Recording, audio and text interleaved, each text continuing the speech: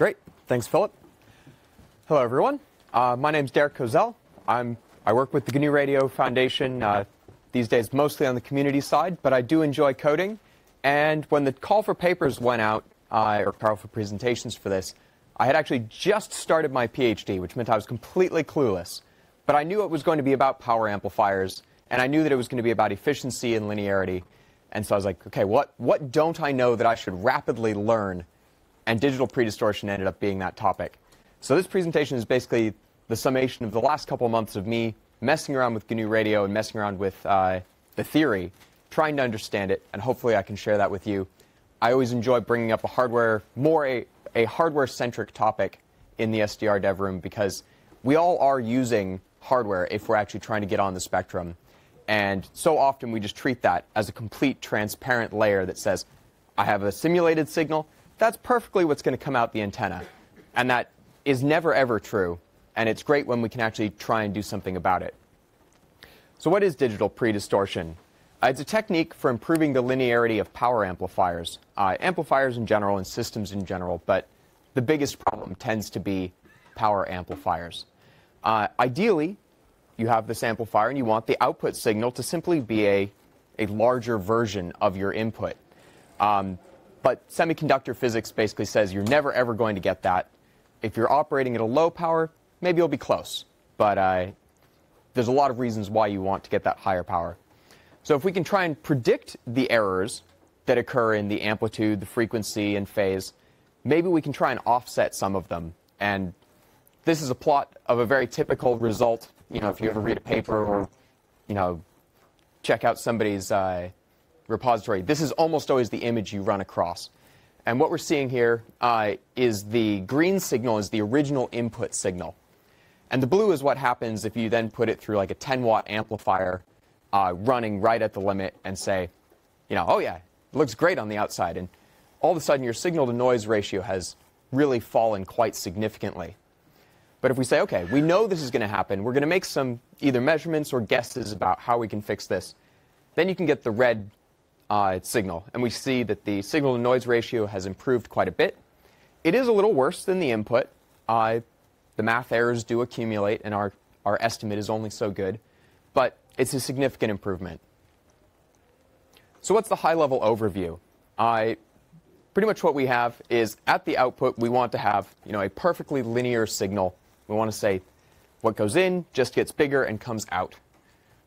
I'm going to talk about why this is the shape that you get out of a power amplifier. As you increase the power, it's probably a very familiar term as the 1 dB compression point.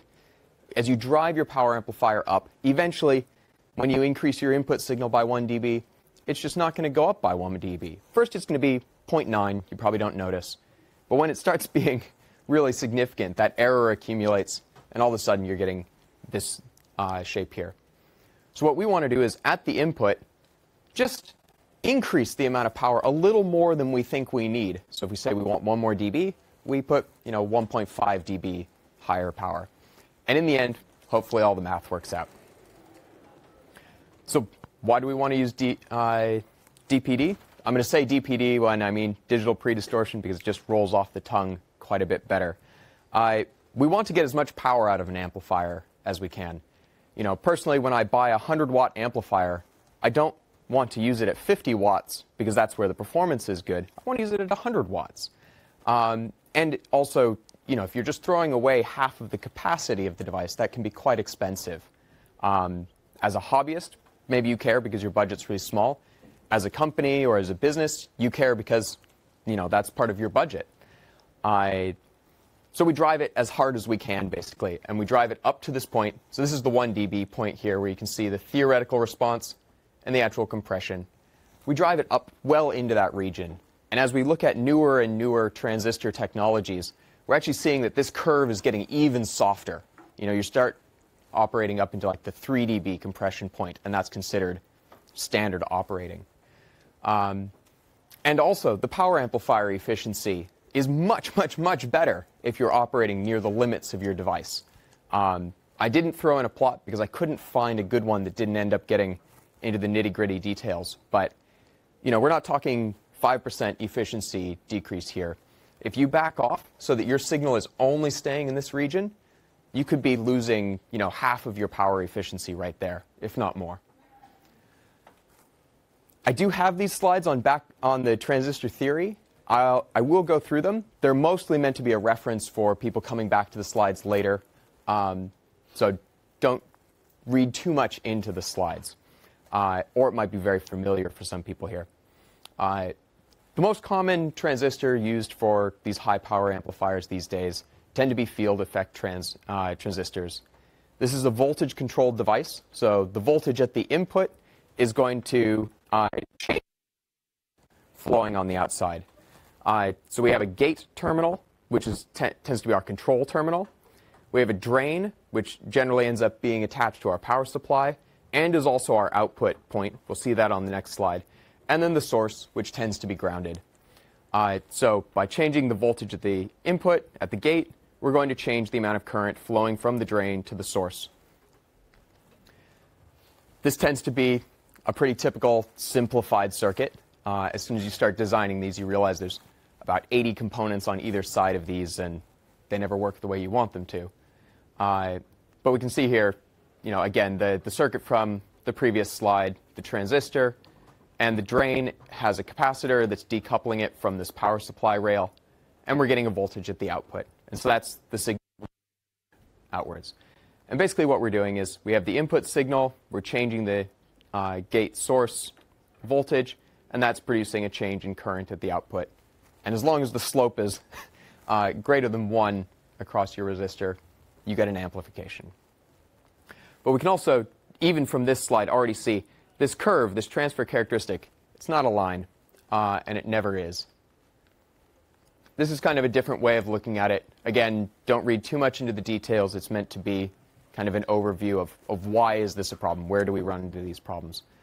Again, what we're looking at here is the current at the output. This is actually as a function of the drain source voltage, so that power supply rail that you're putting in. But each one of these lines represents a different control voltage, the gate source voltage. So we're going to be actually jumping basically from line to line to line here as our control input, which is why we end up operating on a line here. And it looks fine in the middle. We can get a very, very linear response because we're operating in the saturated point of the transistor. But as you run up into the limits, you start seeing, we're actually going to be in the linear region, and we're not getting the voltage we want, or the current we want there. And as you get down to the bottom, it's not really shown on this graph, but you start running into problems when you get into cutoff. There's just not enough voltage to make the transistor do what you want it to. You start ending up with these soft knees in the curves. So it looks mostly linear, but what are we getting? We're getting distortion. Our ideal transfer function would be something like this, where the output voltage is just the input voltage scaled by some constant. And so, yeah, A is the voltage gain of the amplifier. In GNU Radio, I set up this very quick test setup. One of the most common ways that we end up measuring distortion is just by putting 2 tones in and seeing what comes out the other end. The only new block here, if you're familiar with GNU Radio, is the configurable PA block. And I'll walk through that more later. But basically what this is saying is we have a voltage gain of 10. So whatever comes in at the input is just multiplied by 10, nothing else. And then I always like adding noise to these because otherwise you end up with overly ideal results. And we have controls for tone spacing and tone amplitude. They're evenly spaced around the center frequency. And this is what we get as our output result. And I'm happy to say this actually does match up with what I hoped it would be. I realized I hadn't measured this before the presentation. We're getting about a 20 dB gain here, which is exactly what we would expect by a 10x voltage increase. That's very reassuring. And we see that the noise has been amplified. Our signals of interest have been amplified. Perfect. We're in an ideal realm. But that's not what the transfer function ends up actually looking like. Instead, we have these extra terms. And it turns out that you can model this function very well just by having a power series polynomial. I won't go into why that's a really natural function, but it turns out that a lot of DSP and particularly the Fourier transform, make this a fairly natural approach. And it does fit the curves quite nicely. So we see the linear gain A1 here. So this is the A from the previous equation. Then we've added on another one, A2, which is going to multiply the squared function of the input, and A3, which does the onwards to infinity. And pretty much if you let a computer just try and fit this without any constraints, you will end up with 90 terms here. And that's just not something we can really compute realistically on a computer with any sort of performance. Just as and note here, this is a behavioral model. We're not trying to simulate the circuit at all. We're just saying this is what it looks like. This is the behavior of the model, not the physics that are underlying it. And it only depends on the current input value. That'll come into relevancy right at the end of the presentation. So second order distortion. Let's just look at what happens if you take the input signal, multiply it by some constant, and then square it. This is the interesting term here. The result is a tone at twice the original frequency. So we're generating a second harmonic. We don't have a mixer. We just have an amplifier, but we're getting a second harmonic out. That was a really fun connection for me to make, because I always knew that mixers were just highly nonlinear devices. They've been optimized to function as mixers. But they're using exactly the same characteristic here. They just have a very high, they're combining terms like this. Cubed, we're getting a term that's at the fundamental frequency and at the third harmonic, at 3 times the fundamental. So that's an interesting takeaway. Our third order distortion is actually contributing back power on our original frequency. There is going to be a phase term to this later. So we're causing phase distortion on our fundamental signal due to these nonlinearities. Now, the even order distortion didn't produce a tone near our pass band. So I'm really glad that these are getting handed out because they make a great prop for me today.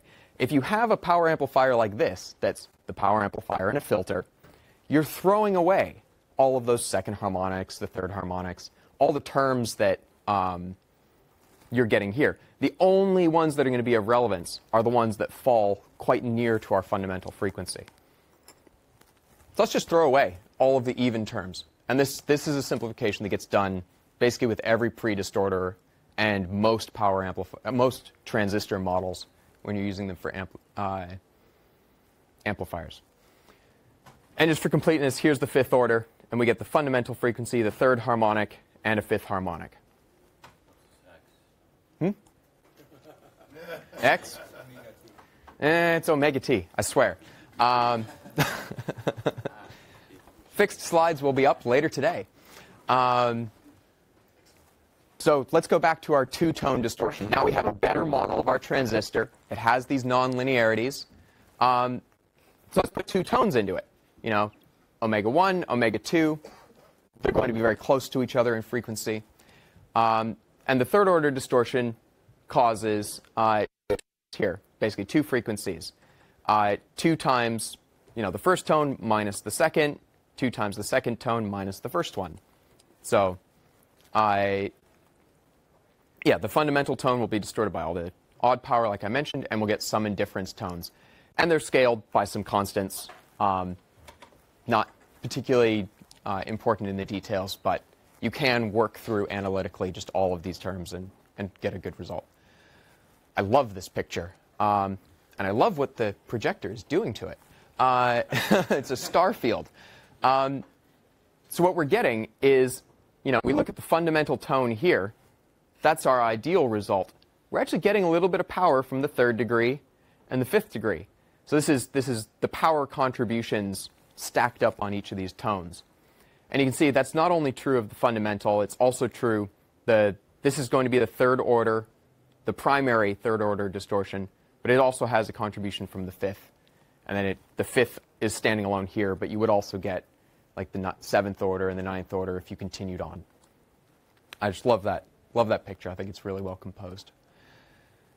So if we put this into GNU Radio, this is now our input signal. We have this basically the same output power on the fundamental. We will get a little bit of extra contribution. And we're seeing the third order plus a little of the fifth, and the fifth order, and I didn't include a seventh, so it's just there. But I'll quickly swap over, and we can run this live. Maybe? Yes. Wonderful. Interesting. So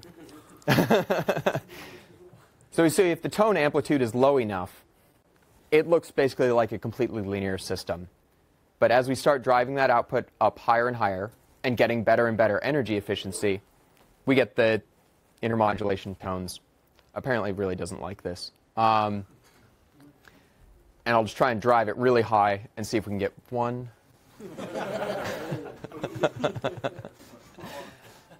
Okay, well, so you can see here, we're getting even more terms there. And so an interesting takeaway from here is that the amplitude of these intermodulation tones map directly to those coefficients that we have. So if this will cooperate, I'll open up the power amplifier, and it won't. No? Well, I'll just describe it then. So on the configurable PA block parameters, we have the alpha coefficients. So that number that we were seeing in the equations in the slides, you can enter each of those up to the ninth order. Yeah, okay. So they're called beta here because it is actually mapped on the distortion side, but it's exactly the same math. So we have a beta 1 for our fundamental frequency, third order, fifth order, seventh, and ninth order distortion. Let's see if it likes this better.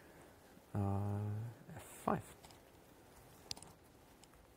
It does. Interesting.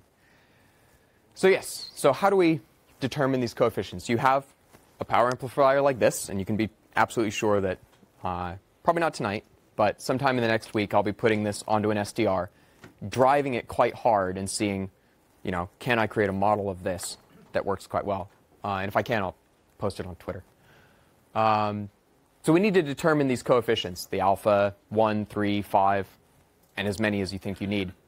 The common approach, because finding these, the common approach is to put in a single test tone at very low amplitude, at basically the minimum amplitude that your expected input signal is going to be at, and sweep that to the maximum amplitude of your input signal. And ideally, you'd see it traversing this perfect line, the perfect linear response of input voltage to output voltage. What you actually get is that curve that we saw. And then you can use, so this is called an AM-AM plot, amplitude-amplitude plot. And the general approach is to use something like the least means squares optimization algorithm to estimate those coefficients. I will just in passing say that if you work through all of the math here to determine these coefficients, you can gather all of the terms together and say, I know that this here, if I measure the power level, it is this percentage the alpha 1, this percentage the alpha 3, this percentage the alpha 5. And so you can directly derive those coefficients just from a single two-tone test here. And also, if you have something like this, you can see that the ninth order isn't actually contributing anything meaningfully because we don't have a spur here. So that also tells you how many terms you need to represent your power amplifier, which is fun. Like I said, it's also going to distort your phase. I'm a little suspicious of the actual details of this plot, but the general trend is there. We see that as you increase the amplitude, it's the actual phase, if you kind of estimated that, the actual phase is fairly linear, but it's sloped as you go through. So if you apply DPD, the idea is to take that slope, subtract it away, so your input signal would actually look like that, and in the end, you would just get a 0-degree phase difference across the amplitude. The way you build that into the model is you just make the coefficients complex. So if you look at the flow graphs, which will be available for download, you'll see I'm using NumPy with the complex. And so the original ideal model was just 10 plus J0. and the non-ideal has phase shifts to it. This is going to time out pretty well. Predistortion, like I said, the idea is that we're going to change our input to match out the output. We're going to be limited by the maximum amount of power that you can actually supply at the input. If you have only 10 dBm maximum output of your SDR or of your transmitter, you just can't, all of a sudden put out the 30 dBm or whatever to hit this point. Instead, you're going to be limited to here. So we can operate and fix basically the errors up to this point, the maximum correction point right here. All right, so they're saying P saturation, but there's going to be a limit to how much you can correct. So inverting the transfer function, we have that great Volterra series which tells us it's going to be low by this much. Ideally, you'd have a function that just tells you you should be high by this much. You can do this analytically or algebraically, but it becomes very lengthy. So again, people tend to use training algorithms. So they'd sample a bit of the RF output, demodulate it back down, anti-alias it, all the stuff you would do in a normal receiver. And then you'd have some DSP here that's comparing the output signal to the desired input and saying, we have an error, we're going to adjust some of the coefficients, we're getting better, we're going to adjust a bit more, and it stabilizes. So we're going to indirectly learn what the power amplifier is doing. The direct learning method is, we know what the power amplifier is doing, we're going to figure out the function, and we're just going to have a lookup table here. So GNU Radio blocks. This isn't just a pure theory thing. There are different out-of-tree.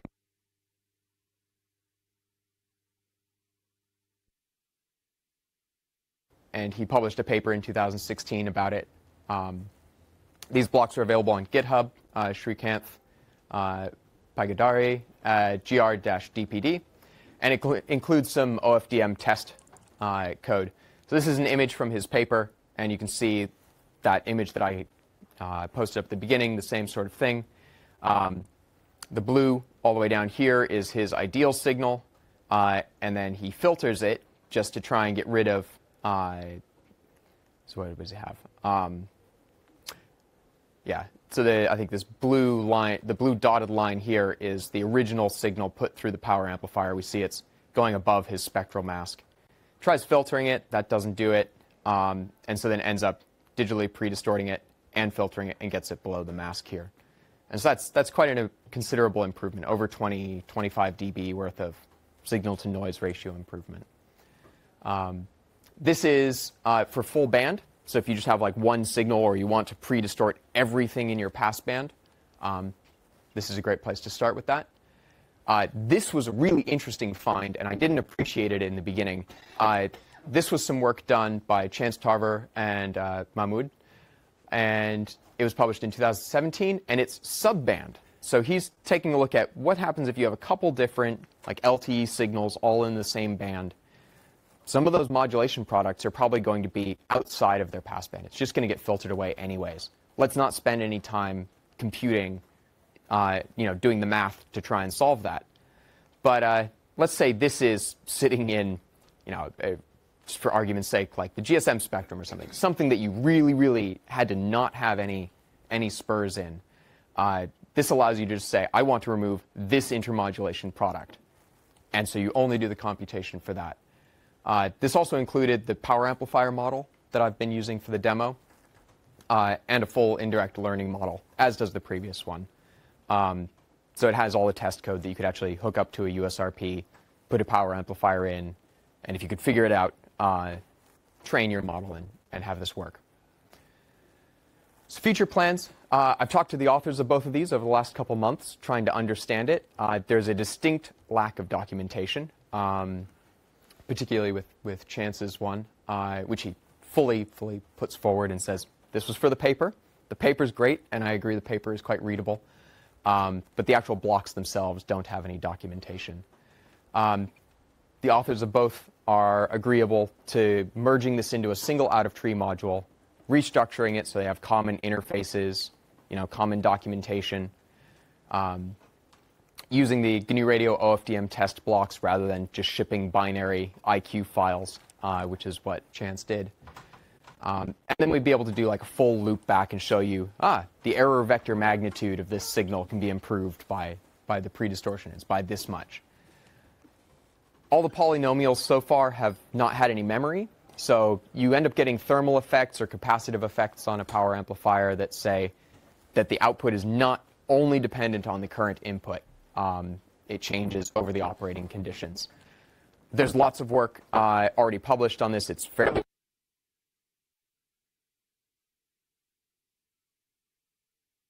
to add that. And I've been talking in general with some people. This is not confirmed, but possibly this might be one of the project ideas listed for the Google Summer of Code for GNU Radio. As I said, I myself am a PhD student now. I'm working on power amplifiers. So chances are I'll be contributing to this in one way or another, whether it's the power amplifier model side or being the guy who ends up doing some of the DPD. Thanks and questions. I always post my slides up at derekkozel.com/talks. I'll also put the 3 flow graphs up there. And yes, send me questions. My email address and stuff is up there. So that'd be great. All right, we've got time for a couple of questions. Yes. You can do amplitude fixed with a lookup table. How do you phase? Same operation. You're out of as the end result of the lookup table. And so please tell me I put one of the slides in. If you have this measurement, you just have complex coefficients in the lookup table. And so instead of doing 1 multiply, you're doing 2. And it works, yeah. You get basically the same accuracy on both of them. So yeah. All right, that's going to be it for questions because we need to start switching. So maybe hang around and talk to Derek at 4:30. Yep. And can we start? Hey,